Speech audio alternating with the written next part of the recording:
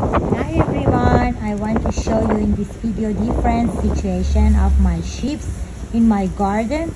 Actually, my sheep are really sensitive to other animals, especially dogs, and I have to keep them in my garden without other animals, especially in the evening that I want to take out of the nest for grazing, for bathing, for cutting their wool and feeding, and in the different times that they have to be in the garden, I should protect them from other animals.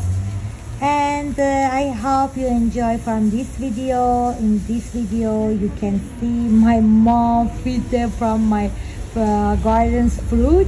They are really enjoyable. You can enjoy from baby sheep.